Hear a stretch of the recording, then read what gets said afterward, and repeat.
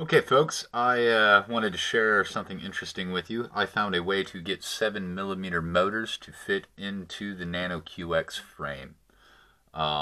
Today, what I did was I took an old JJRC quadcopter, which housed 7mm motors, and placed the board and the motors all into the Nano QX frame. It's a great mod. I do recommend if you have a JJRC or an X-Dart. These things are pretty common out there in the RC world for dirt cheap. I think I paid less than $30 for a ready-to-fly package for this entire thing. Flies great and has great flight times. So what I did was I decided I needed to get these 7mm motors into the frame. Let's take a look. These are 7mm motors. And all I did, it's a quite simple mod. First thing you need, a sharp pair of shears. So as you can see, the break right there is where I cut the piece of plastic. Quite simple. I'm going to get really close. Hopefully this focuses correctly. But in the arm here, on the prop protector or prop shield side, I just cut one side right off, just to have a little gap there so that things can move around. So, as you can see, the gaps here. I did that on all four arms. Cut this side over here, cut this side over here, and cut this one over there.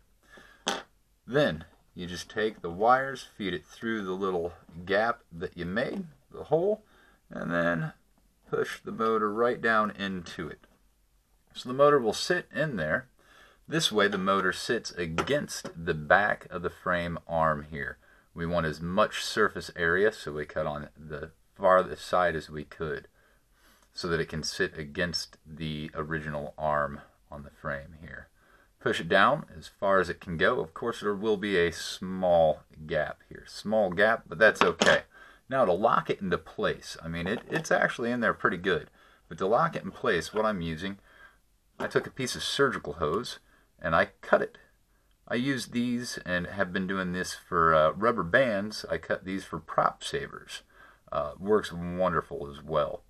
It's a great little tip if you use prop saver rubber bands. These work wonders. So just cut a nice little piece off of the surgical hose, about that big, nothing too fancy.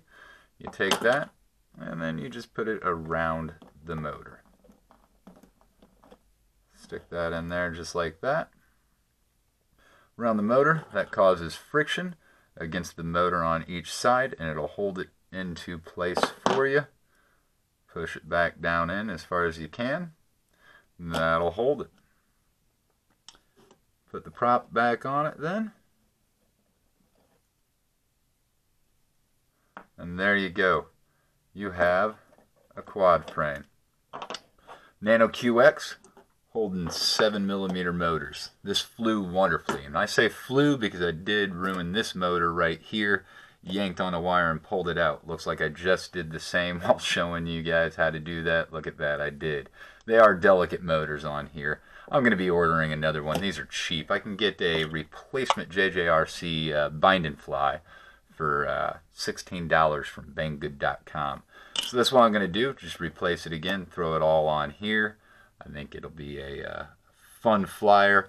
When I originally had this flying, it was steady, handled well. I'd put my controls to 40% and fly it around the house.